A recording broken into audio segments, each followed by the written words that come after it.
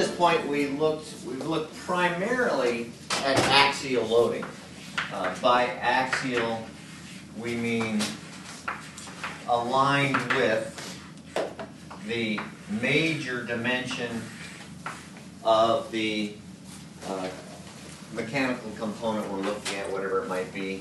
Whether it's tension or compression, we've looked at both. There hasn't been a big difference between the two for us. But the term axial does mean in line with the greatest of the dimensions. Typically, we'll put the x-axis down there from now on, just sort of for reference. I don't think we'll do much else than that. Now we're going to look real quickly. This is not a big chapter. There's not a whole lot going on in this one. We're going to look at torsion. This is the twisting of a component, like a drive shaft of some kind, where now there's a moment applied to each end as if to put a big twist on. We can draw this in two ways to signify this. I typically will do something like this because it just is one less step to try to figure out what's going on. But we can also use the right-hand rule as a way to designate the effect of torsion, or the loading of torsion, or a torsional load. So if you put your fingers in the direction that one happens to be curling, and put your thumb out. So we could also do that. We wouldn't do both, but we could do one or the other. So just like with our force loads, we need them to be equal and opposite to have static equilibrium here. We'll typically do something like this. The straight vector can work a little bit better if we just have a simple side view of a picture, but even then you got to put down your pen, you got to get out your right hand and give it the twist to figure out what's going on. It's just kind of a disconnect. So I think it's easier to do just what we have there. But either way, that's just a visual reference that we need to understand what's going on, particularly with the directions, because we're going to be very concerned with multiple power takeoff drive shafts, places where there's multiple places that torque is being applied of some kind. And so we've got to get those directions right, just like we had to get the directions right when we were talking about any other type of loading. So that's our general setup. We're going to bring a lot of little pieces together, so it's going to seem rather scattered until we get down to a certain point and we've got just what we need to do to keep going. But until then, we're going to have to kind of wrestle with things a little bit as we bring all these little pieces together. So let's imagine some kind of imaginary cut now, right somewhere in the middle of the piece. So we'll expose that. And we've got some torsion applied to it like that. If we look at individual pieces, maybe some little dA right there, some distance rho from the center. Because of the way the load is being applied there, that's going to cause some kind of force. Maybe we'll call it dF there on that piece. This is a force being applied from the part we took off. Remember, these are internal forces we're looking at to see what happens to these elastic materials under these loads.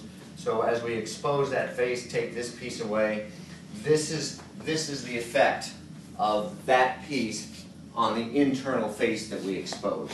Again, an imaginary exposure of those kind of faces. And we can look at all kinds of little pieces at different rows, different distances away from the center, and so on around the piece.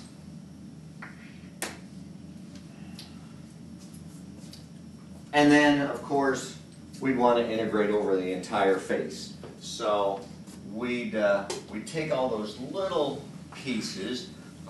We have some moment arm times some force being applied.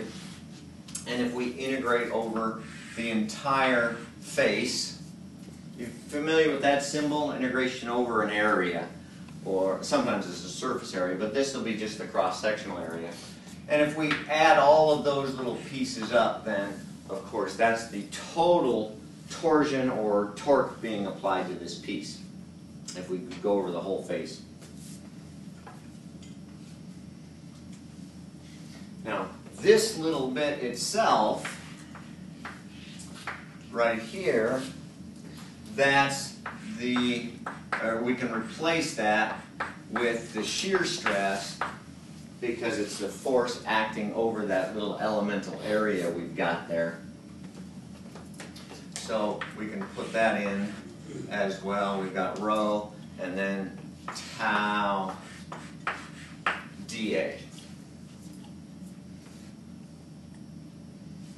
Okay, so there's our first little piece, just to kind of set things up as we're going, as we remember that we're looking at the inside surfaces here to see what the internal forces are. So we're going to hang on to that for a little bit. Actually, I'm going to need a little more room, so I'm just going to move it down. Here we've got the rho, tau, dA. Okay, so we're going to hang on to that for a second. We'll come back with that. That was just sort of a preliminary setup. Now we're going to take this same piece, and instead of looking at a internal surface in cross-section, we're going to look at an internal surface down the length of the piece. So that's the original outline of the piece. We're going to go to some intermediate surface and see what's going on there. So there's some intermediate surface at some radius rho. Now here's another convention we're going to use from here on out as well. The outer radius, the maximum rho, we're going to designate as C. So that could be, C is defined as rho max, where rho is the radius, the distance from the axial direction. From the axial direction, not along the axial direction.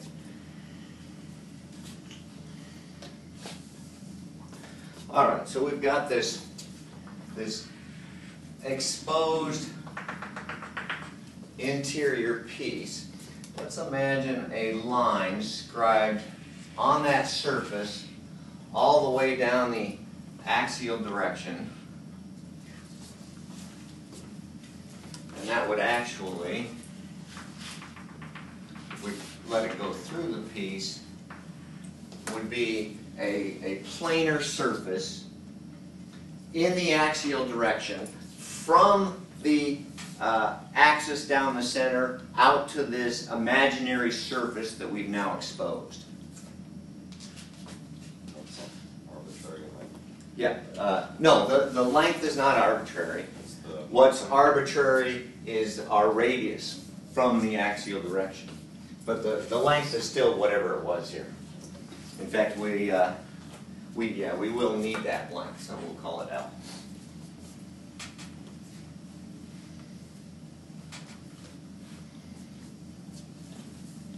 All right, as I put a little twist to it, imagine this end fixed, which would mean the torsion is applied by the reaction to the mounting here could be causing that same torque down there.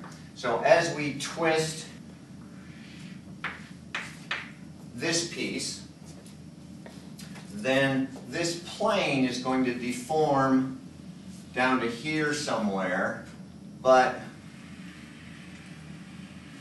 the far end is fixed. So we're going to have a little movement, something like this. So that point will go down to there as this piece twists. This big long thing got a little turn to it, and we would see exactly that type of thing if we actually had this line inscribed on the side there.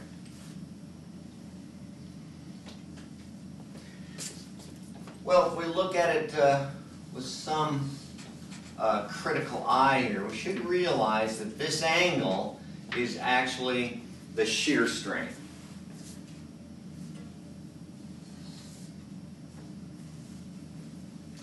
And I'll label this angle here, we'll label that phi.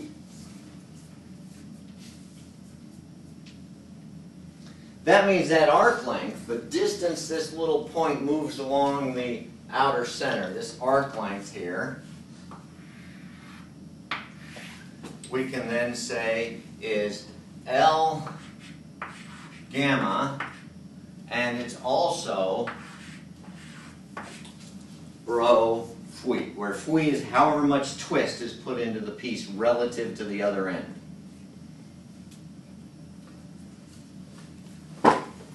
Or the shear strain is rho over L phi.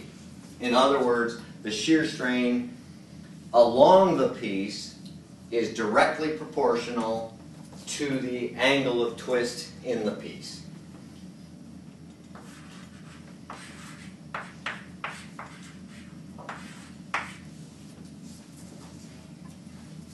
Because rho and L are just some constants of geometry, length of the piece and whatever radius we happen to be.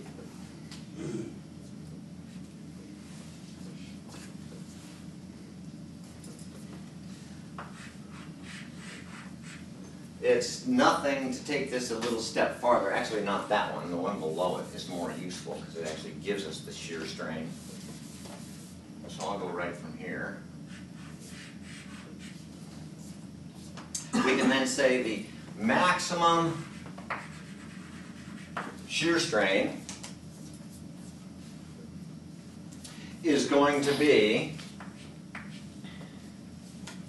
well, at the maximum radius, which is C.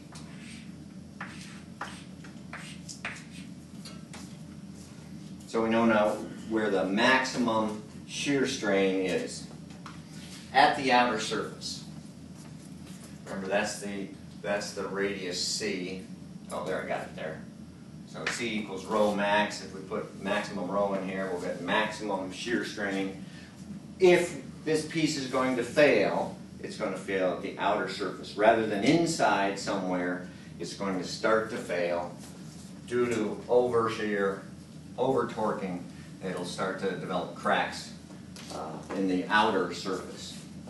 And may or may not be that's enough for it to fail there, but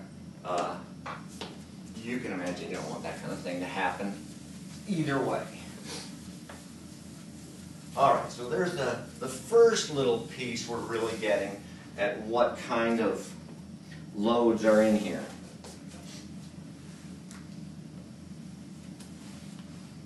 I'm not real sure why, but I'll give it to you. I don't remember that this is any great shakes here. If we put these two together, we get that the shear strain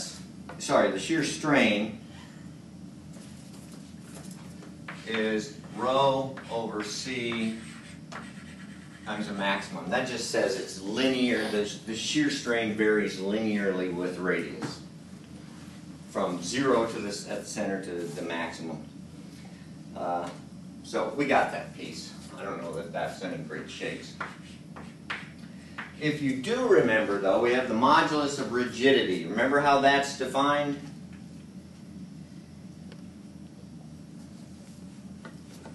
Remember, both of these moduluses are material characteristics.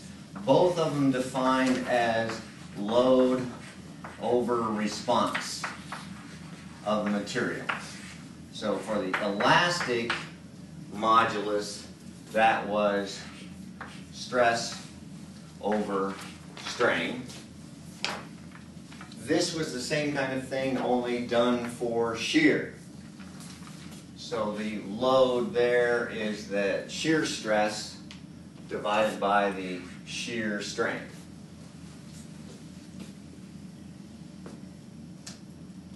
So that we can use in here where we have the shear strain, we can then put it in and we get that the shear stress at any point is again linear through the material. And the shear stress is a little bit more important to us in terms of the design concerns, because that's the load that's being applied to the piece.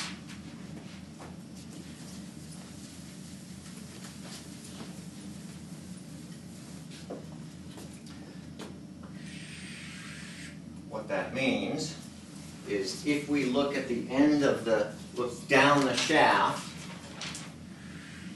and there's some radial distance rho, and we graph across the piece the shear stress it's experiencing, we see that it's linear with radius, and so is 0 at the center, and grows linearly to a maximum stress at the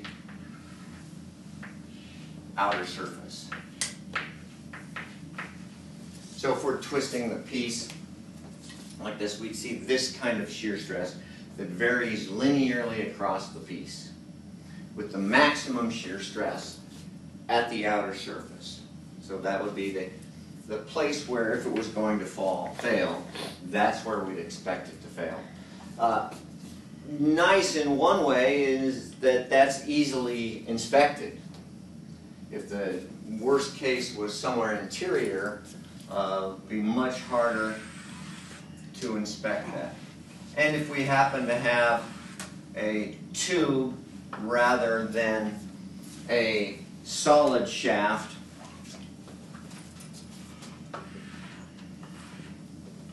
and we graph the shear stress across the piece, we notice that, well, where we don't have any material, we're certainly not going to have any shear stress, but it's still linear across the piece. But we have a minimum shear stress at the inside surface. And it varies linearly between the maximum and the minimum shear across the cross-section throughout the piece.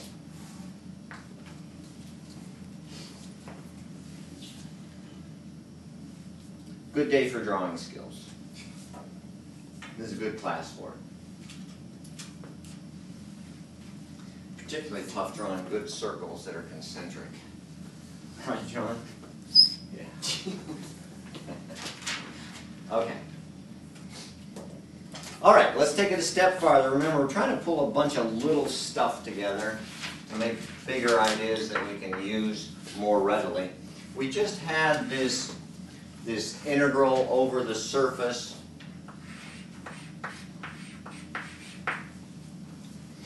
That gives us the total torque, but now we can bring this piece into it because we've got the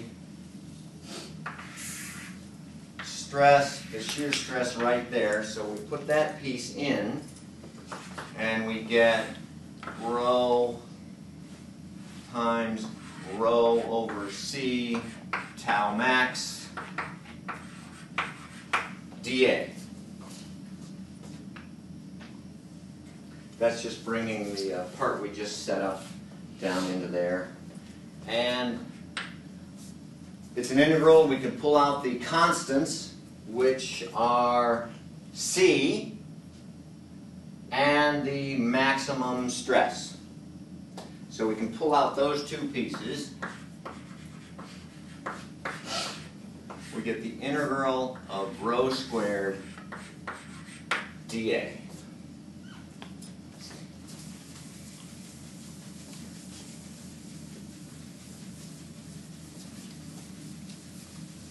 Which, let me just bring it up here. Oops.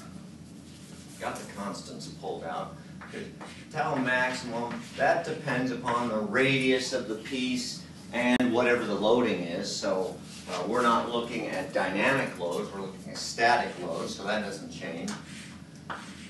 And then we have this rho squared dA in there. Notice this rho squared dA is entirely dependent upon the cross-sectional geometry, whatever the shape is and whatever the size is. This is what we call polar moment of inertia.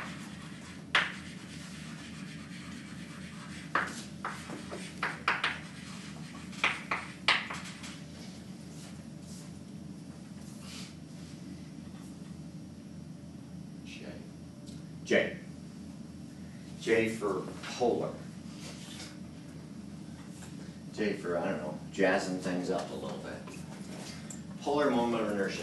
For circular cross sections, it's 1/2 pi c squared, which happens to be Ix plus Iy, where those are the moments of inertia that we remember from before, with this kind of this kind of coordinate. If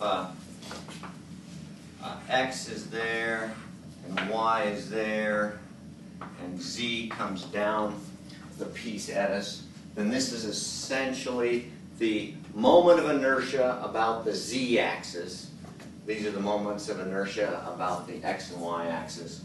And those two would sum to give you the polar moment of inertia. We're not going to use that. We're not going to use this part. This part, of course, is going to be very useful. And for a tube, so what would we call this? That's for a solid shaft. For a tubular shaft, which is if you, next time you drop your drivetrain out of the bottom of your car, actually it won't happen much anymore since rear wheel cars are very rare, but if you ever look at the side view of a delivery truck, you know, just something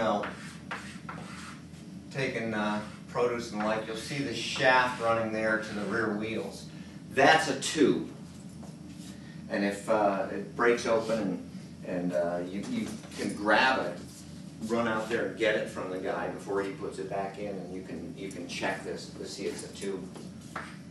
And its polar moment of inertia is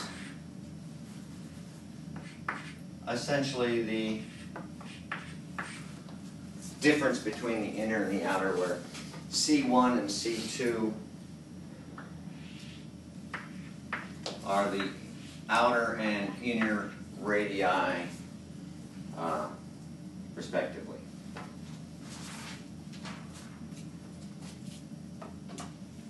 So now we can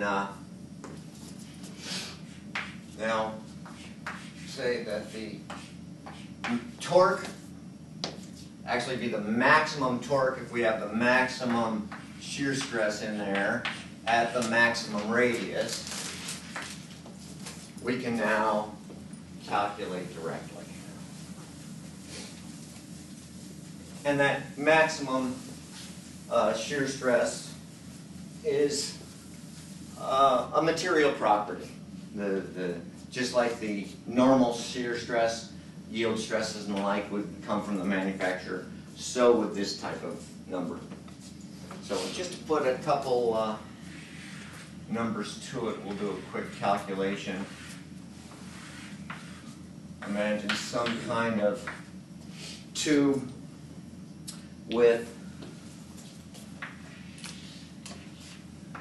some kind of torque applied to it. The equal and opposite reaction at the wall would be in the other direction around the back. So we'll say that's 1.5 meters in length, and the inside and outside diameters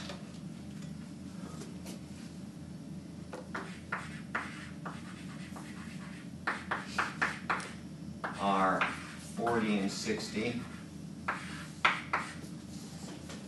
ID means inner diameter, OD means outer diameter.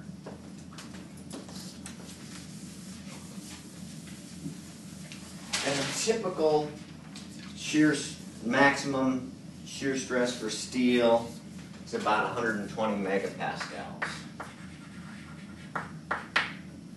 So we'll put that down. Actually, the typical maximum is greater than that, so we'll say this is the design criteria. So we need to determine what the maximum torque then that this material can withstand. Got all the little pieces there. I believe so. Yeah.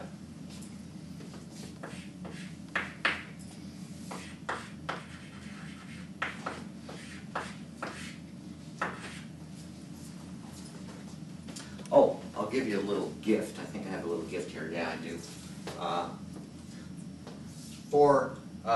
Actually, I won't bother since this is a tube. I have a little gift that's from a solid shaft. I'll give you in a little bit. Just to show you I'm a nice guy. All right, so calculate then the polar moment of inertia for this. Then we've got the other pieces that we need to put in it. We can just calculate that, and you can also put it together with your correct units.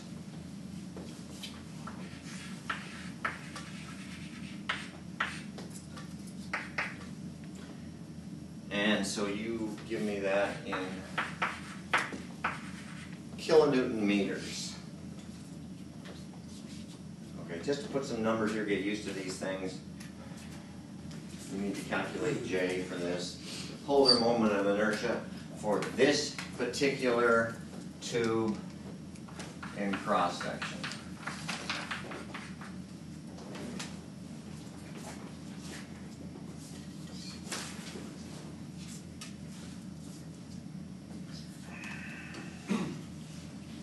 Nothing particularly complicated. C is the maximum radius, where the maximum shear stress is going to be experienced. And for design purposes, we're just saying this one we want to keep that at 120 or below. Because there's the outside diameter, so the outside radius is half that. 230. Monday morning? Yeah, I think you're not going to kick in for like 15, 20 minutes at least. Maybe if Travis would bring coffee for everybody. So you guys are welcome to set up that coffee pot in the lab if you keep it clean and pay for it. No, it's a torque, so it has units of moment arm times force, so kilonewton meters. All right, so double check your units, see what you get with it.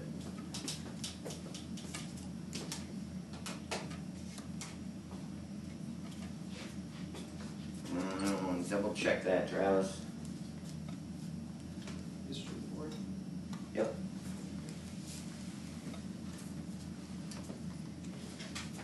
Remember, J for a tube is 1/2 pi C1 to the 4th minus C2 to the 4th.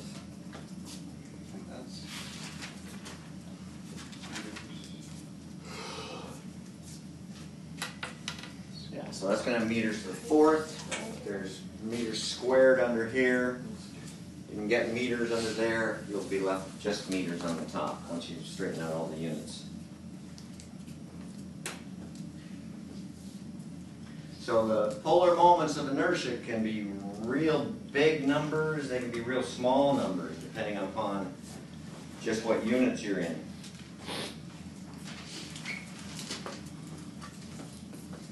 I think I have it here. Yep. Is the polar moment for, Wait a second. for solids? Oh wait. Sorry? For solids then, is it c to the fourth or c squared? C to the fourth. Okay. Did I write down squared? You wrote down. Oh, okay, I'm sorry. Yeah, catch that then. Just so you're used to writing pi r squared, I think that's what I was doing. But yeah, the polar moment of inertia for either, of course, have the same units.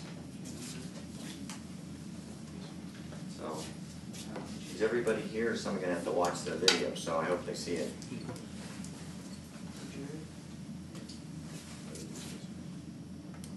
So make sure you get your unit conversions right. If this is in millimeters to the fourth, you need to have the unit conversion from meters to millimeters, and that itself has to also be to the fourth to get the units to work.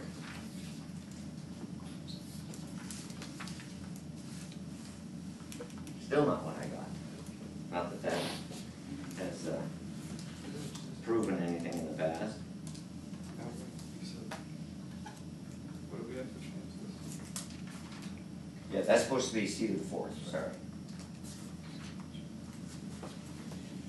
Both of them are c to the fourth. This one just happened. This is nothing more than the inner polar moment of inertia subtracted from the outer. If you have the right exponents on them. Got something? Okay, that's more like what I had. We're not agreeing. Not there yet? What do you have? It's T, that's I can't see. moment of inertia. No, that's not what I had either. Alright. That's better.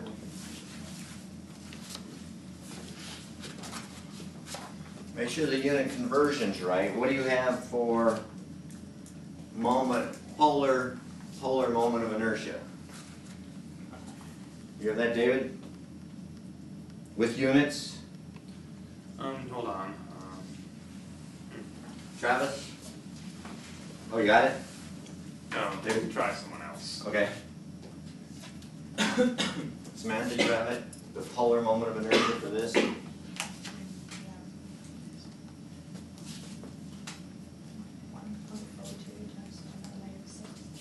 What units? It's what? Are you asking me? It's your number. Oh, okay. Yeah, that's what I got, meters to the fourth. So you got to take care of megapascals. Remember, that's newtons per square meter. And then the 30 millimeters on the bottom. And that's all the pieces. And you should get 4.08 kilonewton meters. All right. Travis, trouble with that one first? Yeah. Yeah, the easiest one. I was using diameter instead of radius. Oh, yeah, yeah. Be real careful about these. It is very typical. Diameters are what are given in dimension drawings and the like, but the polar moment of inertia, if you want, you're welcome to put d over 2 in there and then carry out the constants and get the slightly different equation. All right, that's the maximum. What's the minimum shear stress in this situation?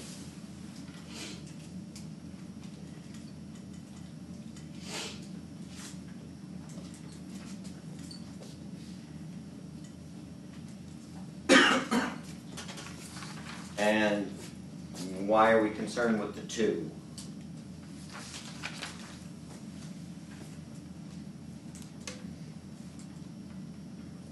What's the minimum shear stress expected in this piece?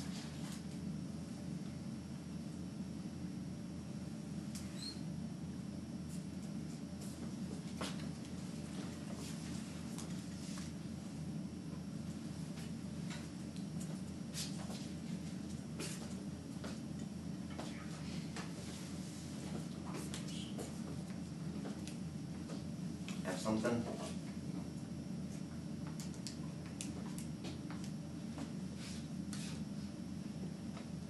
I don't think so.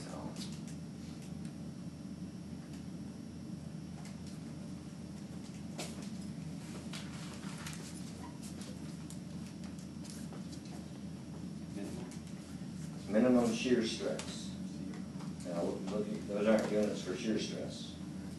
So you calculated something else. Remember, this comes from the fact that the shear stress is linearly distributed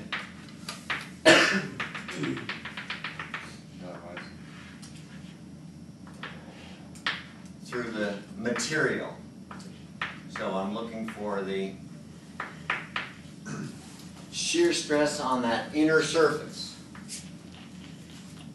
It could be that for whatever reasons there might need to be some coating there or cladding of some kind, and so you're worried maybe not about failure in the material, but failure in perhaps some adhesive or some bonding characteristics between the two materials.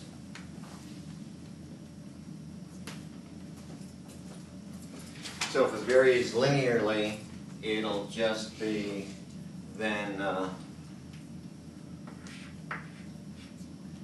C2 over C1 times tau max.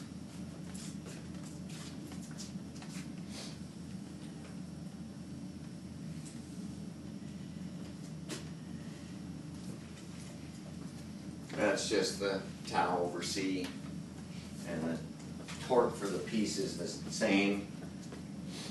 That does not vary across the cross-section, that's the load. And then the J is also open for the cross-section. So that should come out to something like, I think, 80 megapascals.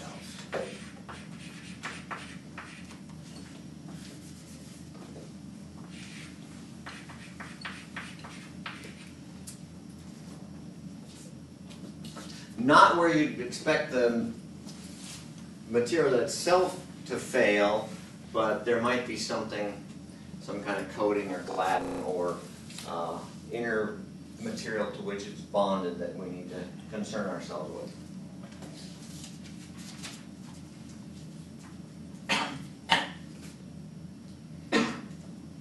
Okay.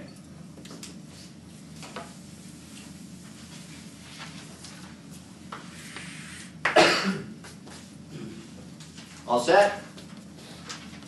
All right, another problem, but we're going to take another step with this one that is very interesting in its result. So we have some kind of shaft, 8 feet in length, solid shaft with a radius of 2.24 inches.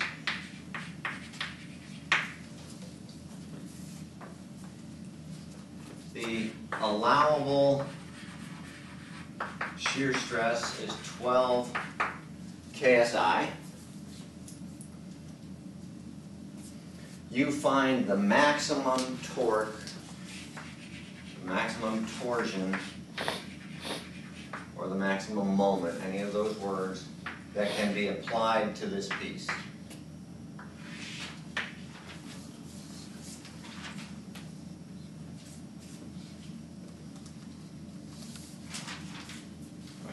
Not greatly different than what we just did. You're just given something different than what you had before, and some of the numbers have changed.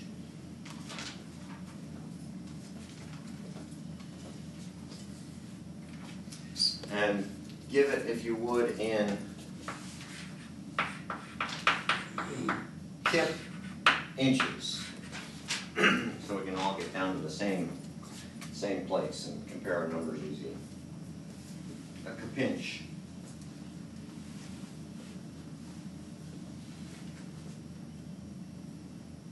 Alright, so same kind of thing. It's just now we're given a maximum shear stress. Need to find J and C. Oh, here's the little gift I'll give you. For solid shafts,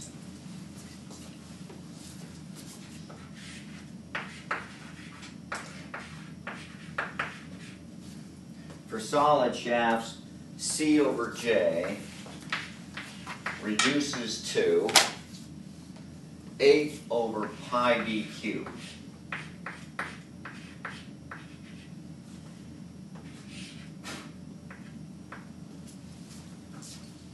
How useful is that?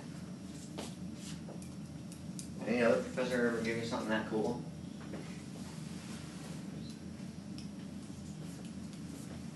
What's the other symbol?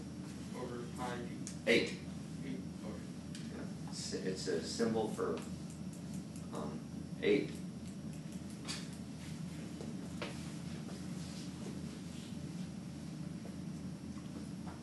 All right, you're going to have C over J right there, so that can maybe speed things up a little bit for you, maybe not. We're going to do a problem where we want to find the diameter. For some reason, it's more common that these things are in diameters when designed, but the formulas have the radius in them. Just to screw you up a little bit, I think. This is what they do at any conferences. Figure out new ways to screw the students up.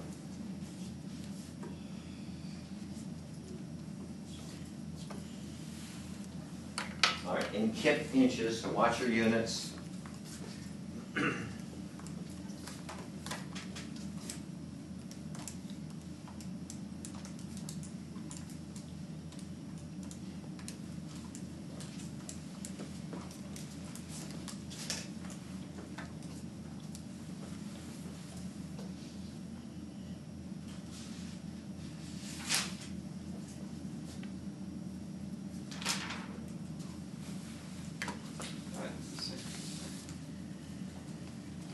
Watch your unit conversions. We got to be pretty careful with these things. So we're looking for the maximum. We can just use the equation as put. Using the allowable stress in this case. And since we're looking for the maximums, we are at the outer radius, so we use C. So the equations are simple. I think it's the unit conversions, as much as anything, you need to watch carefully. Lots of squareds, cubes, quartils, whatever they're called. What? Is that real? Is what word? A quartal? I don't make up words, young lady. There's a word for everything, and I use them correctly.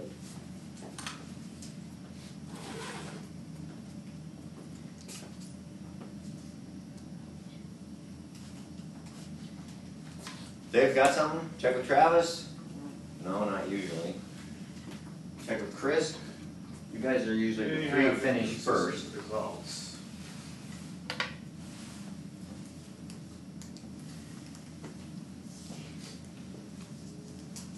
Well, sure, it's right without any units on it. You can always make up your own units. Not like mine? I don't make stuff up.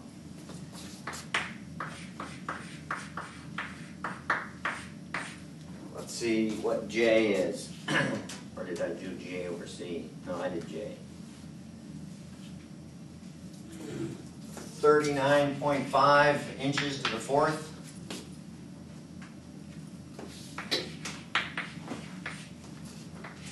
So we have kips per square inch, we have inches there. So we're still okay with units. And then, well, we just have C.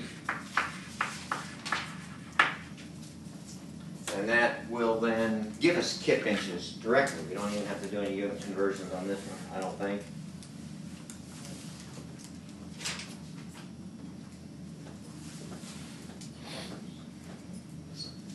But we're still not agreeing on numbers. Huh. Let me make sure I didn't write something down wrong. That 12 KSI, 2.24, allowable, yeah. That's only stuff in there. What do you?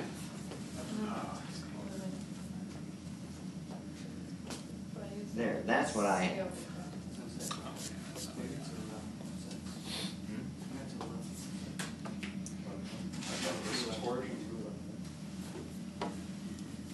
Should be allowable equals max. I'm just sitting over Yeah, we just need to use this one. We don't even need to do anything with it. We want to find the allowable torsion using the allowable stress, shear stress, and that will be of concern at the outer surface. So we have our maximum radius in there. 12 PSI. You still agree, or did they talk you out of it? If I use the 8 What's there over to pi do d different? cubed, I get a different answer. If you use what? 8 over pi d cubed, I get a It different is answer. 16. Did you check then to make sure this is right? Was your 8 based off of the length? Huh? Was your 8 on there based off of the length? This? Yeah. No, this is just simply C over J. C is 1/2 pi C to the 4th. No, that's J over C. So we get 1 over 1/2. Yeah, that's C over J. 1 over 1/2 pi C cubed. Yep. And so we flip all that over, that's 2. And C is D over 2. Oh, okay. See.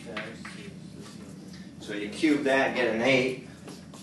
We get, maybe that should be 16, Yeah, not it 8. need to be. Because we already have that 1/2 in there.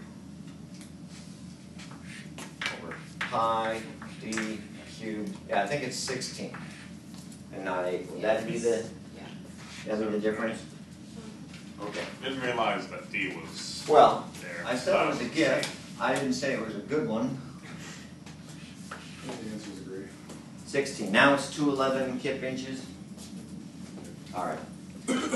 Good engineering advice there. Never trust the doddering old fools in the office.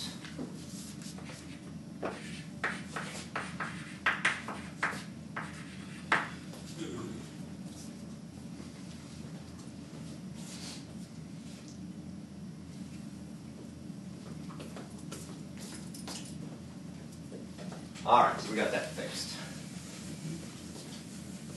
Good thing you haven't gotten a tattoo of that yet. Okay, same thing. Shaft, design another shaft with the same weight and material as that one. Only it's a tube with an outer diameter of 6 inches.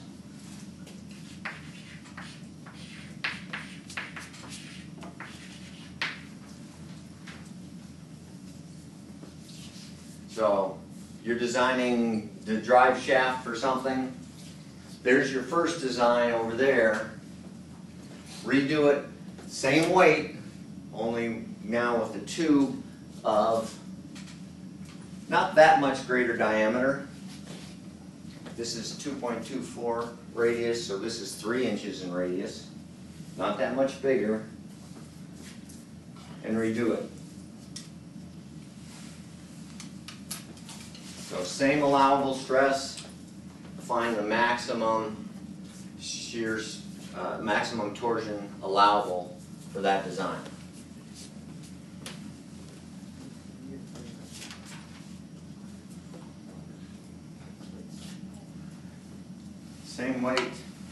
same length. All that's changing is going from a solid shaft to a tubular shaft, and you want the same weight.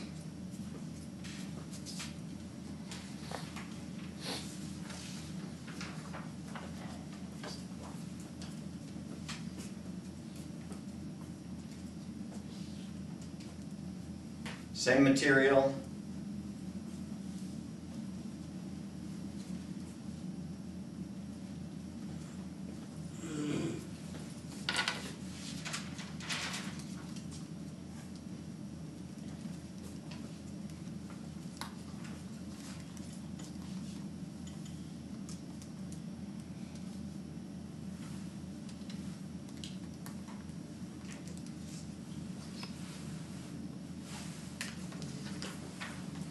So obviously the cross section is going to change, so J is going to change, C is going to change. That 16 pi over d cubed is not going to apply, that was for a solid shaft.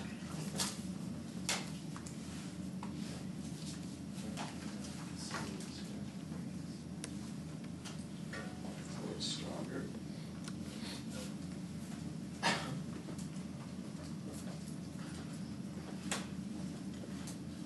So only slightly larger in diameter. Depending on what the application is, that might be more than sufficient. The weight's going to be the same, so that's not a concern.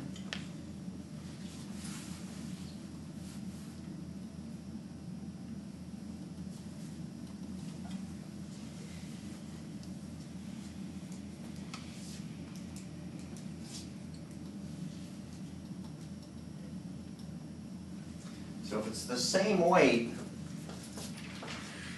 what does that then mean is also the same?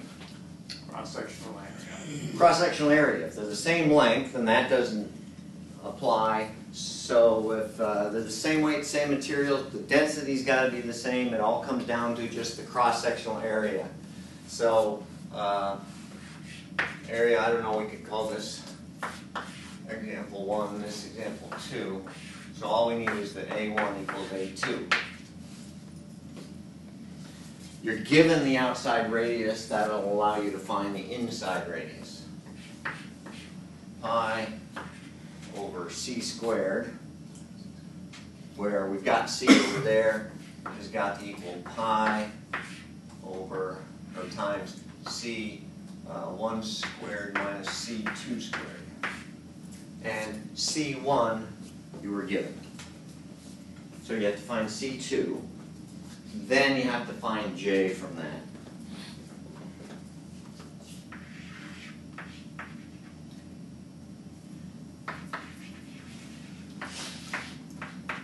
Squared. Pi r squared for area.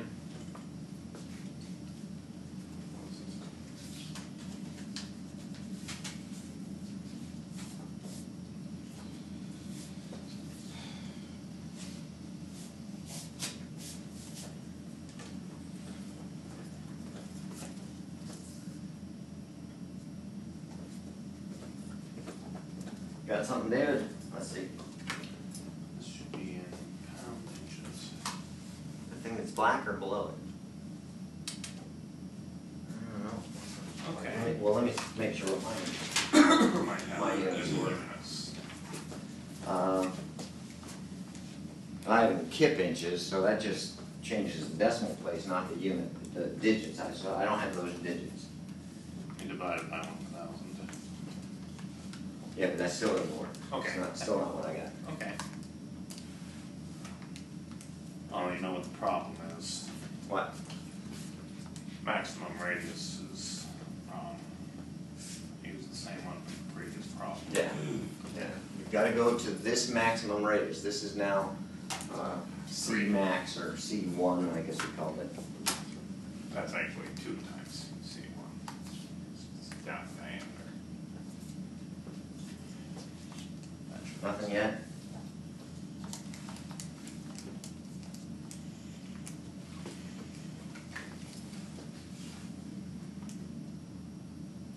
No, that's not what I got. Let me check, that's your inner radius.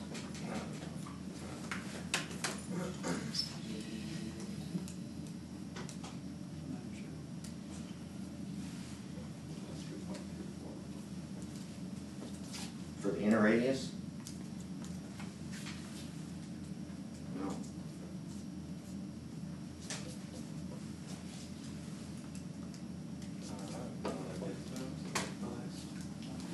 Caught something?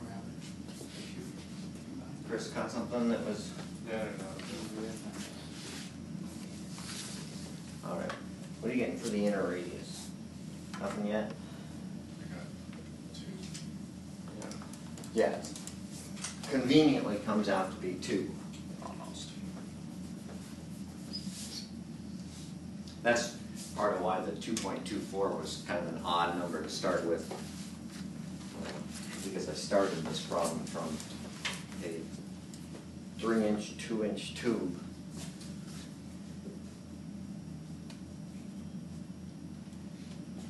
Okay, that looks more like it. Let's see. Oh. With what? Let's see. C is the radius from there. This just says that the cross-sectional areas must be the same.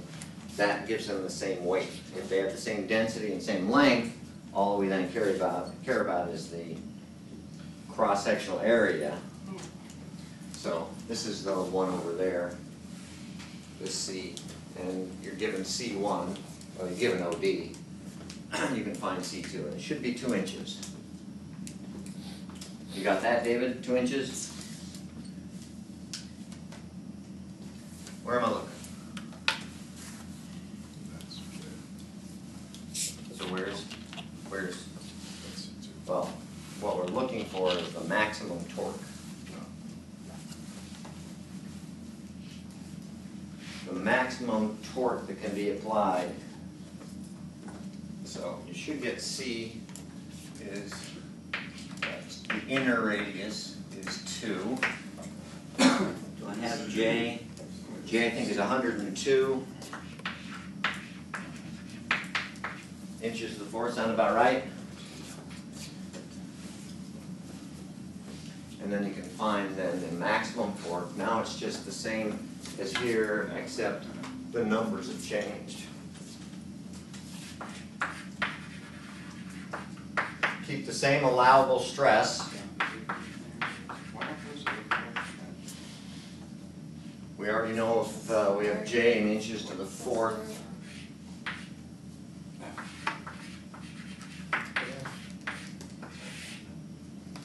And then the maximum radius where the maximum stress occurs is 3 inches.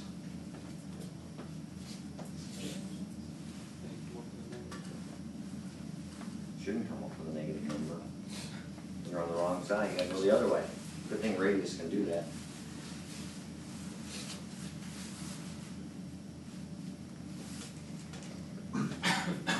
What'd you get? Okay. Yeah, now look at that number. That's interesting.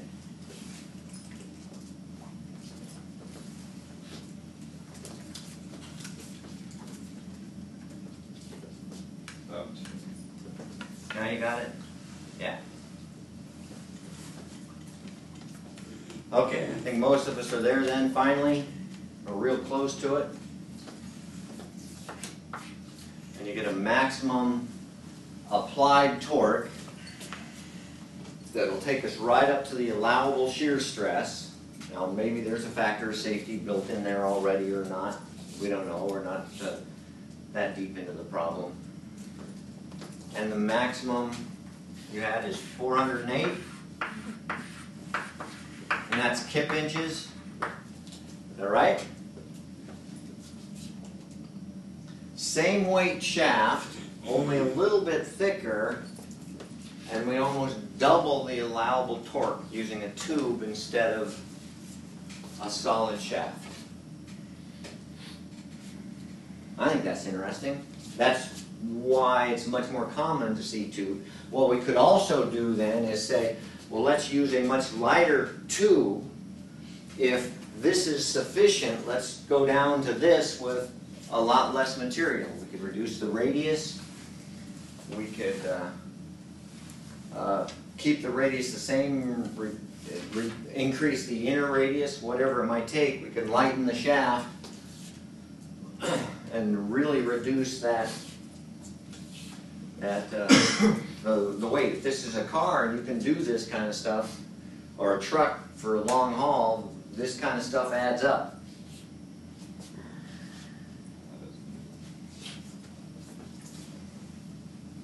Now, what I think is also interesting is if you take this even farther, if you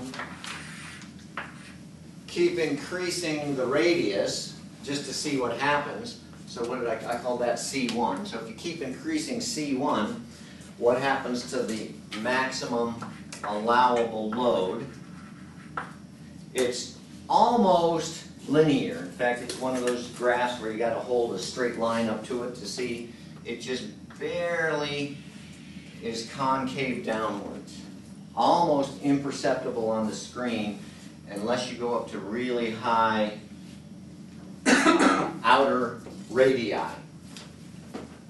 which mathematically you can do. I took this up just for fun to a 25-inch outer radius, same weight, but the inside radius was something like 24.9 inches, meaning the tube now had a thickness of about 1/10 of an inch for a drive shaft.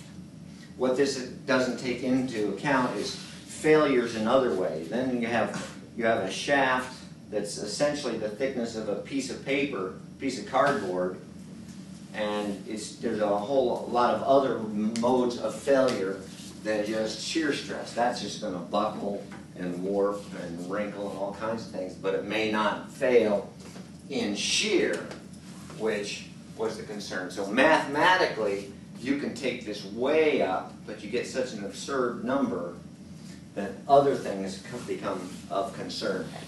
So be careful of what you can do with things mathematically that become realistically impossible, even if the particular mathematics in the paper say it's okay. So be careful with that. I remember when I was first working for General Electric, I was running codes that would calculate coolant rates, and I let the computer code run where it wasn't really applicable anymore, and I was essentially pumping ice, solid ice, through the reactor core. Thought it was brilliant. Well, I mean, it was very cool. It was when I looked at the temperatures and realized that my coolant had frozen. But of course the computer code doesn't know that, so it just keeps happily running along. I thought it was on to something. Well, I don't work there anymore. Just put 2 and 2 together. All right, so let's take it a little bit of a step farther. Imagine we do have some kind of drive shaft.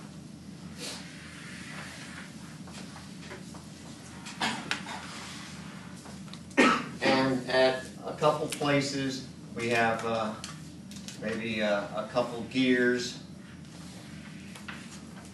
on there. Told you this is a good class for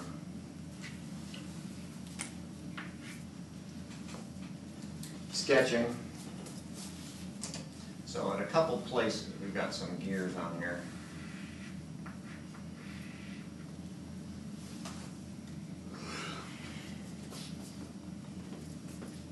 Do what you can with it.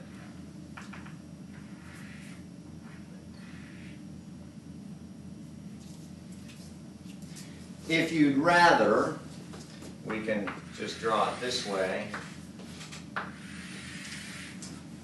and then put our torques applied to it, so we have a couple directional torques being applied here. That way on that one. Same way on this one.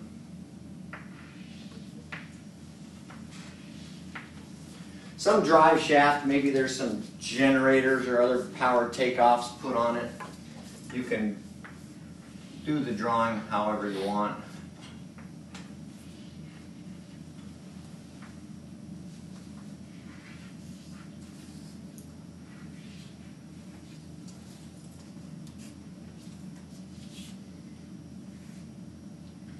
whichever one of those works for you. Neither one's that easy to do, as long as you get the picture. Thing is, on this one, this particular one, we have two different shafts put together. We have a solid shaft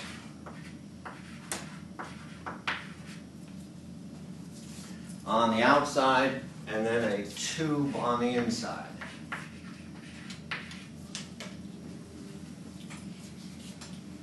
And those last two are going the opposite direction. Yeah. So 3 are in one direction, 1's in the opposite direction. What is it? It's a drive shaft of some kind. All right, put some numbers to it. Distance between those two is 0.9 meters. Distance between these is 0.7. And distance between these is 0.5.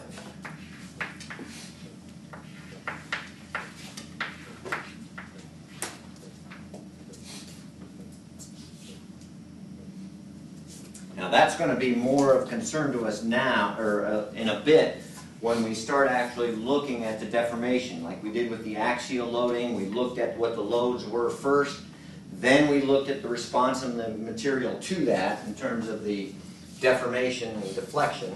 We'll do the same thing with this. What we'll look at next is just how much twist gets put into these pieces. If that starts happening, then gears don't line up. All kinds of trouble starts with that. So we'll call this one gear A, so it's got a torque of 6 kilonewton meters. The next one is B, C, and then D, and they are 14, 26, and 6. 14, 26, and 6, and of course those are all kilonewton meters.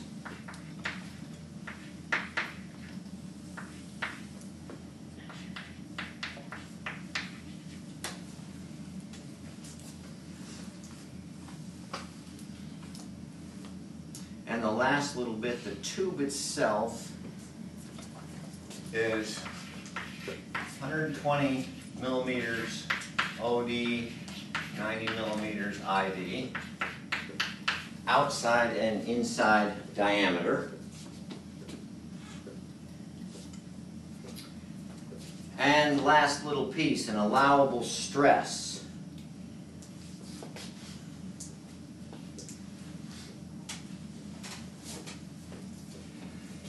For the two solid sections,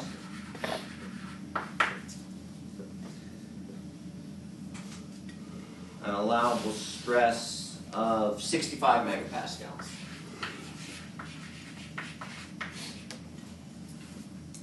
We want to find then the appropriate diameter for these two solid sections.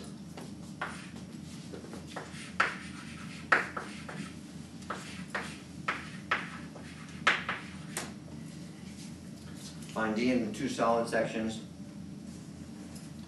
and then also tell the maximum normal stress, normal shear for each.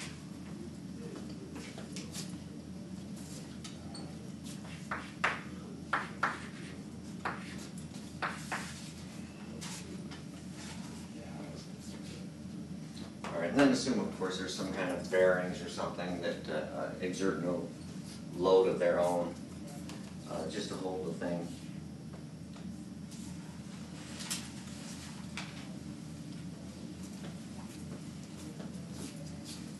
All right, for the solid sections, then we have a given limit on the shear stress.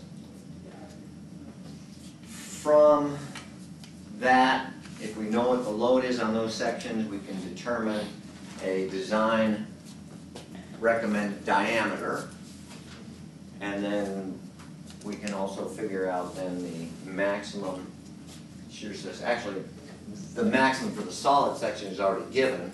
So what we really need then is the maximum for the tube section. because you're going to design to the allowable shear stress anyway, so that by definition then will be the maximum.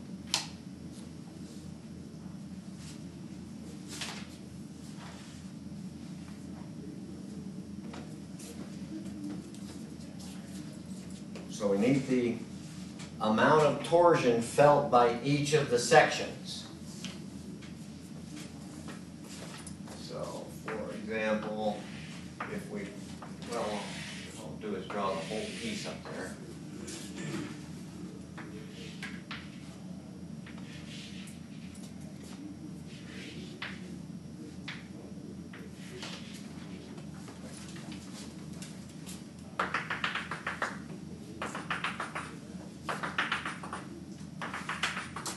We do what we've done before, put an imaginary cut somewhere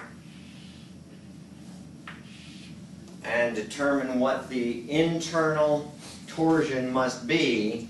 That's what we use in the calculation. So, for example, this little end piece, we know at one end there's 6 kilonewton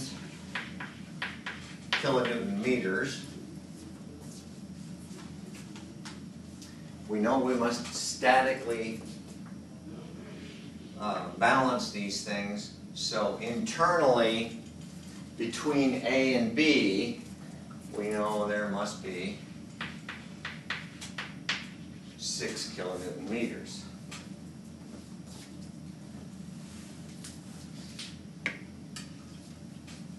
So you can use that to find D.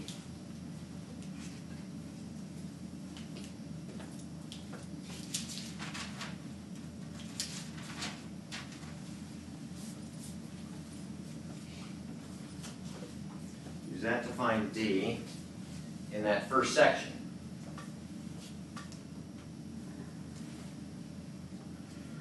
And then the dimensions are already given for the center section, so you can determine the maximum shear stress in that one as well.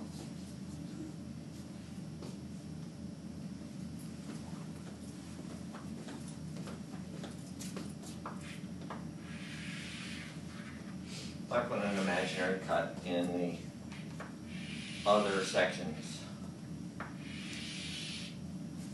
and balancing the torsional loads on each. Figure out what the internal torsion is in the material that we designed.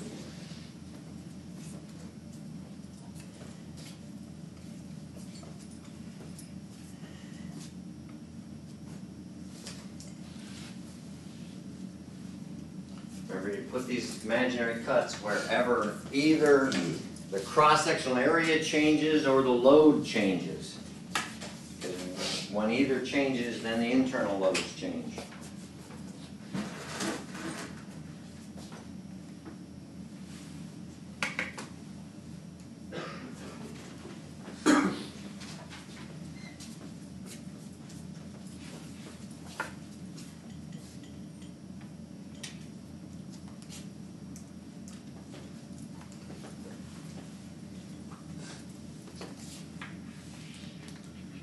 Put the applied loads on, and then you know what you have to balance.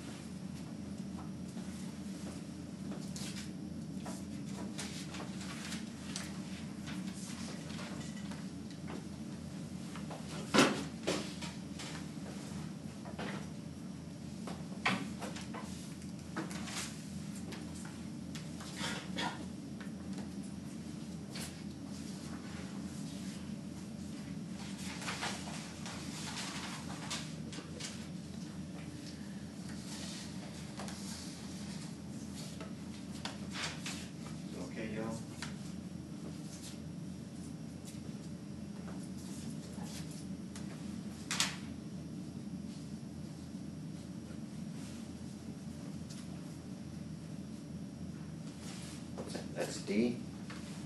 No, C.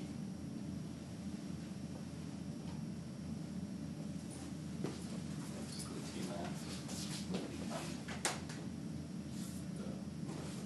This? yeah. Well, you're given what it is in the solid section, the two outer sections. Then you also need to find out what it would be for the inner section. Right. I think max is level. Yeah, and that's just for the outer section only. Outer two sections. For the solid shaft only. That bit in the first cut there. Why do you need this? Yeah. Because if you don't know what the D is, you can't find out, given the load and the allowable stress, you need to find then the geometry that can withstand that. Essentially, you're designing the cross-sectional area, knowing the load on those two sections and the allowable stress.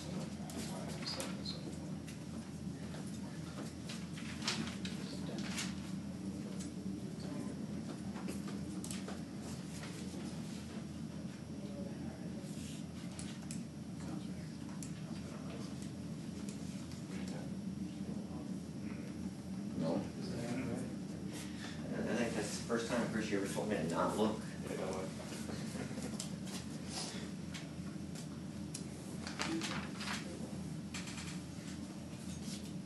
Okay, don't forget to ask for D, not C.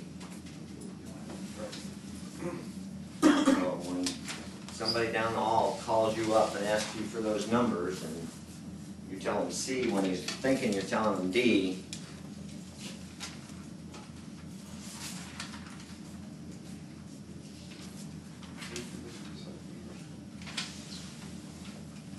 say what?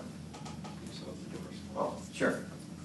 So we know now the allowable load. We know that the maximum shear stress cannot exceed that, and the shear stress is caused by whatever the torsion is in the section, and that's what we have here now. That's the internal moment times C over J.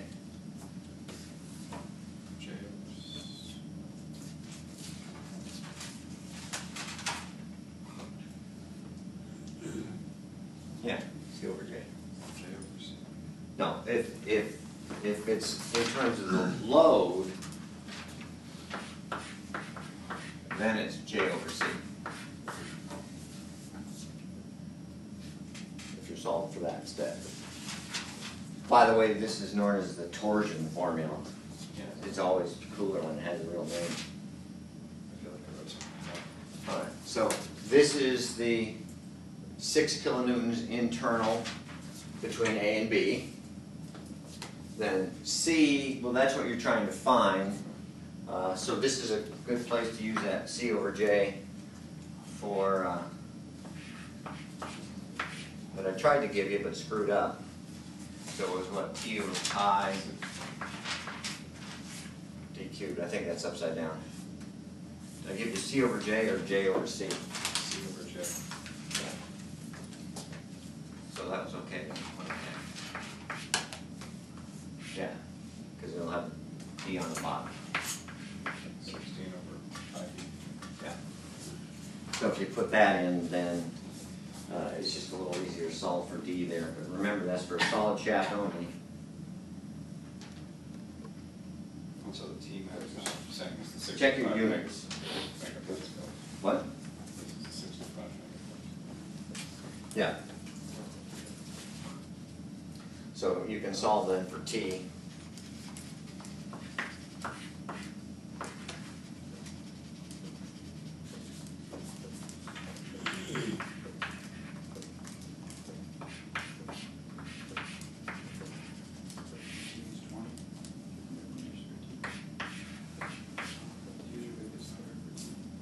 Once you put in that C over J you know, J over C here. So that's the 65 megapascals. D, you're looking for, actually, yeah, either one of these would work. You still have to solve for D either way. And T is the internal 6 kilonewton meters. I thought that clock wasn't right. You just switched for T-max to TML. No, I solved for, see, it's J over C, there's C over J. Right. Yeah. Wow. Wow.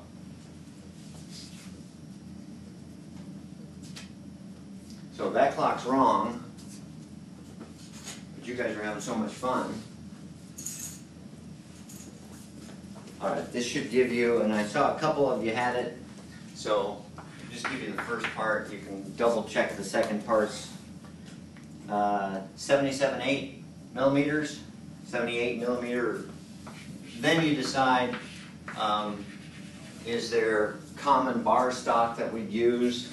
And go to 80 millimeters, would that work? And then we don't have to have anything custom made. Those are the next kind of design decisions. Turns out this section has the same load, so D is going to be the same for this section. And you can find a maximum of 86.2 in the tubular section there. 86.2. Okay, so double check those.